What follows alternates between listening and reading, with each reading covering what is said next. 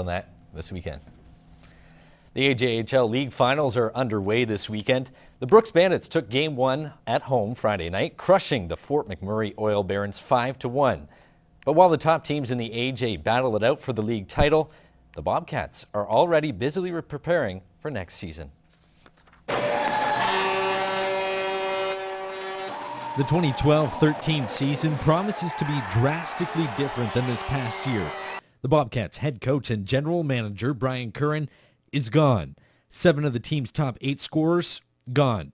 This weekend, the Bobcats hope they are looking at some of the players of the future at the 2012 spring camp.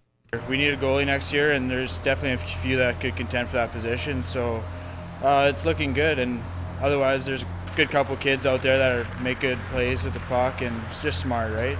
And they could probably push for a spot come fall. There's a great number of guys that can definitely do some wonderful things with the puck, and it's good to see, and it might bring a lot of stuff to our team next year.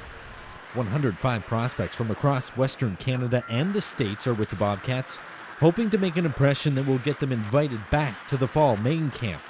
The players want to be noticed, but are keeping a simple approach. It's not totally different from what I've been used to, but it's definitely a little faster, you know. Playing hockey and having fun, so.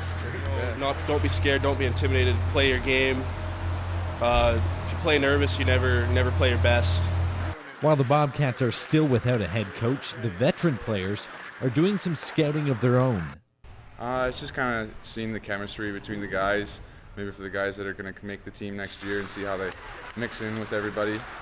The camp includes on-ice drills, off-ice training with Cujo conditioning, and an education seminar.